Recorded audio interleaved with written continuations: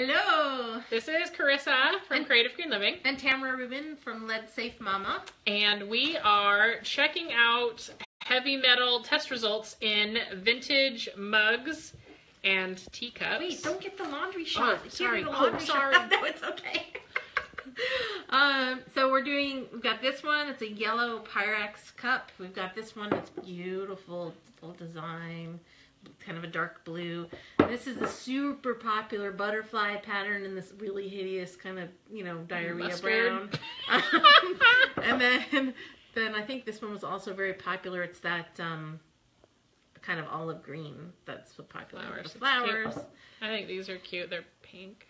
Little pink teacups. Pink teacups. And these are all milk glass, in case you're wondering. None of them are ceramic. They're all milk glass. Well, vintage milk glass with paint. Yeah, and we might want to show, you want to flip it around and maybe show it with the light or not? Oh, yeah. Does that work?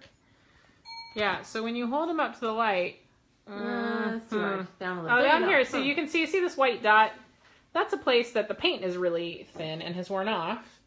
And let's see if the other one does that. Yep, so you can see here too, like where these white dots are, like that's just where the paint has worn thin. But when you hold it down here, and you would look at this cup, it doesn't look like it's wearing at all. So if you have Pyrex cups or bowls at home, I would challenge you to do the light challenge and hold it up to that to give you an idea of how much this paint is wearing on these. So let's flip back around. There we go. We use an XRF instrument, which is an X-ray fluorescence spectrometer, to test these. That's the same instrument used by the Consumer Product Safety Commission to test for lead, arsenic, cadmium, and mercury in consumer goods. And so I'm going to read off the results kind of quickly. Perfect. Is that okay? That sounds good. Okay, so hold it up. Yellow Okay. was 71,300 parts per million lead, 4,900 parts per million cadmium, and 7,166 parts per million arsenic. 7,000 parts per million arsenic. I tested the milk glass separately. Y'all, that's so much toxic crap in that mug. And Pyrex says, oh, we've always complied with all regulations. That's because there weren't regulations when this was made.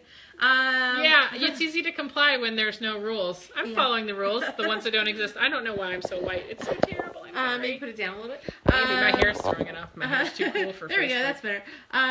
So the white part of it, plain milk glass, people ask about that a lot. On this particular one was 202 parts per million lead, 95 parts per million cadmium, and 1,488 parts per million arsenic. So there's arsenic in the actual glass as well as in the paint. Okay, so and to recap, if you're new to this, the level of concern for lead in any item is 90, like 90 parts per million, and cadmium is 40. Tell me again how much that so hundreds of thousands of parts per million. 71,000 parts per million lead and 4,900 parts per million cadmium. That's a lot more than 90. Yeah. And 40. Yeah, and so and arsenic. That's the amount of lead or cadmium that's considered unsafe for an item intended for children. Yeah. The thing is, cups are not intended for children as far as anyone's concerned. Not according to the CPSC, they're not. Yeah. So next we did this one, and because the pattern has white in the pattern, it dilutes the reading. So that's why pretty much the main reason it has a lower reading. Okay. But the lead level on this is 37,900 parts per million.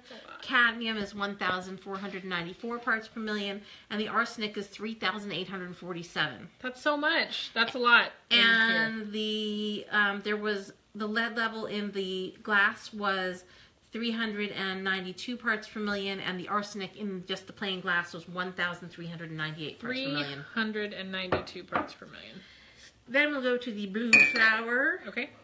Wait, that was the green flower. We'll go to the blue one. The blue one. This one was so the yellow one was 71,300. This is 133,300 parts per million lead. That's a lot of lead. And 2,781 parts per million cadmium. That's also a lot of cadmium. I can put this, and 10,500 parts per million arsenic. 10,000 parts per million arsenic. So it's like 1% arsenic. And so, like a full percent of the paint is arsenic. 13% lead and arsenic paint. Holy crap. So the drink some of that with your coffee in the morning. And the thing is, your lip touches the right. There's no way to drink out of that without that touching your mouth. That's part of the problem. Even though they say it doesn't poison you, it can't poison you. And we're not saying it does poison you. We're just saying I don't want it in my house. Yeah, we all have aggregate environmental toxicity exposure from all the different sources. Why would you add this much lead to your life? When lead-free mugs exist. Yes, right? exactly. And so then the bottom of that was 160 parts per million cadmium, and the arsenic was 1,601. So then this one, again, the level's going to be lower because it's just the blue flowers and pattern. And so it's only 32,700 parts per million lead, 559 parts per million cadmium, 4,288 parts per million arsenic, and the plain white is 237 parts per million lead, 72 cadmium, and 1,589 parts per million arsenic. And then we're going to do the butterfly one. That's a lot.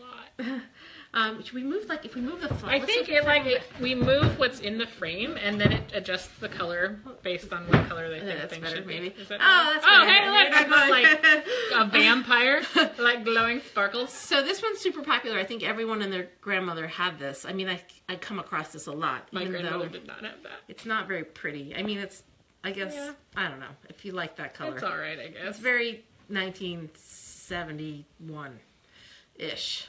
And again, it's got the white, so it's not solid paint like this is solid paint. But your mouth still has to touch it to drink out. Right, and it's 27,100 parts per million lead, 464 parts per million cadmium, and 3,697 parts per million arsenic. Just for comparison, so the arsenic is 3,697 on the painted part. The unpainted part is 1,827 parts per million arsenic. So there's definitely arsenic in both the paint and in the substrate. And the cadmium level is only 63 parts per million on the milk glass. And there's no lead in this milk glass. No lead. Just in the paint. So then arsenic and cadmium. The final one I wanted to do, because this one wins the prize. Oh, my favorite one. Wins the prize. Yay! Yay! Wait, it wins the prize for being terrible, right? Yeah. Oh, no! It has 166,200 parts per million lead, 8,434 parts per million cadmium, and 10,000 parts per million arsenic.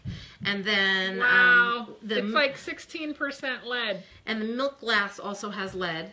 Just the white glass is 333 parts per million lead, and the arsenic on the milk glass is 3,189 parts per million. That's so much arsenic and lead. Do you guys have these? I haven't seen comments from anybody. Yeah. Well, so when then you wanted to do the swabbing, right? So. I did, yes. So I'm going to hand the camera to Tamara.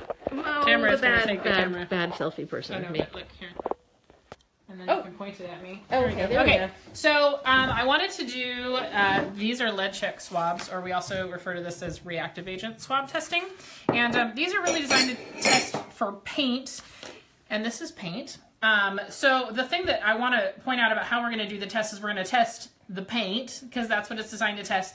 There's a video floating around that Snopes used as evidence that there isn't really lead in vintage Pyrex because somebody rubbed on the inside of the bowl, which is not how you're supposed to do reactive agent swab testing. So it comes in a package like this. They're called lead check swabs.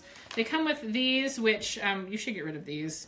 They have lead on them, and if your swab doesn't turn a color, you can test to see if your swab worked on there, but you don't need those, and they have lead dust, and you don't need that stuff. Okay, so we are going to, so this is how this works. There's two chambers in here. There's a liquid and a powder, and you crush both of them, shake them together, and then to get more tests out of one swab, we are going to use Q-tips, and we're going to squeeze the solution into this bowl, and then we're going to use a Q-tip instead of just using this as like a one-shot deal. We're going to get multiple shots out of it, but the solution doesn't last for very long. So when you do that, make sure you have your stuff all lined up and ready to go. Okay? Stuff lined up. Ready to go. Okay, so crush, crush, shake, shake, shake, shake, shake, shake, shake, shake, shake. Okay. And if the swab turns pink or red, that means there's lead in it. Right. And some people think it's confusing sometimes to use something with pink or red paint. But I'd like to argue that, in fact, that pink or red paint usually comes up with a very different color pink or red than the positive swab test comes up with. Okay, so we're going to do this. The pink one was the one with the most lead, right? Yep. Okay, so we're going to rub this on the paint. And we haven't done this before. So no, we haven't done this before. I don't know if it's going to happen. Rub, That happens sometimes. Nothing's happening so far, so we're gonna let that one sit. Or use the same swab on the. Or no, Yeah, because I'm gonna let it sit.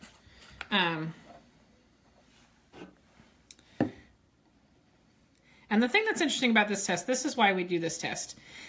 There's two reasons. One is that to show you the correct way to do a reactive agent swab test. But then the other thing is to show you that these swabs are not foolproof as far as testing for whether or not there's lead in your mugs at home. And so you can do it, and if it turns red, then it definitely has more than 600 parts per million lead in it, and I would personally not want to have my mug that had 600 parts per million lead or more. But these, you know, we tested these with the XRF, which is a precision scientific instrument that told us exactly how much lead, cadmium, arsenic, I don't think any of them had mercury today. No mercury. It'll show us exactly how much is in there. And so if these come up negative, but the other instrument told us exactly how much is in there, then we know that you know, this isn't always going to tell you. Yeah, this is interesting. I bet you we're going to do some bowls later if we have time, but the bowls will probably all turn positive. Sorry, my kids are trying to photobomb you. Aww. Hi, guys. Charlie melted on the floor. One kiddo, two kiddo. Okay. Right. It's interesting that none of these are turning positive. This one has like a faint... no, maybe not. Maybe it's lighting. So it's interesting. It is interesting to me that none of these have swab positive. When we've done vintage Pyrex swab tests before that have swabbed positive. This one's starting to turn pink. Yeah, and sometimes even they're meant to test house paint. Right. So none of these are turning pink. Oh, really. that one is. Look, that one turned pink. That's totally super red. So this is a positive result for sure. So if you were at home and you didn't have access to an XRF, because who has access to an XRF? Most people do not. You could swab, and if it swabs again, then you would know for sure this definitely has more than 600 parts per million lead, which it does. But a negative test, like this one had more lead than this yellow one. This one had a positive swab. And this one has, there's like the faintest tinge. I don't even know if the camera can see it. There's the faintest tinge of pink on it. It's barely positive. But nothing like this. Nothing like that one. Yeah, and none of these. That one, yeah, that one didn't turn. That one also didn't turn. These ones didn't turn. So we wanted to use that as a demonstration, especially for Snopes, that just because you reactive agent swab test something, it comes out negative, doesn't mean that it's actually negative. And so using a precision scientific instrument like an XRF lets you see exactly how much of each different heavy metal is in there. So yeah, and just because it's negative doesn't mean there's not a problem with it. Right, exactly. And we're not saying that these will poison you, but we are saying that there's a concerning amount of lead. It is a lot more than I would personally want in my home, and that Tamara would personally want in her home. And like with this one, you got, this bright pinkish red, and that is on the yellow that goes up against your lip. So. Right. And so the other thing about that is the way that this works is the paint had to rub off of the cup and onto the Q-tip in order to have a reaction. And so if it's capable of rubbing off onto a cotton swab, it's likely capable of rubbing off onto your mouth or into your dishwasher or into your sink or scrubbing off with a sponge when you're washing the dishes. So if you can get it to turn red, that's extra alarming to me, because that tells me that that paint can come off the glass. It's not permanently bound to the glass and is available to get inside your body.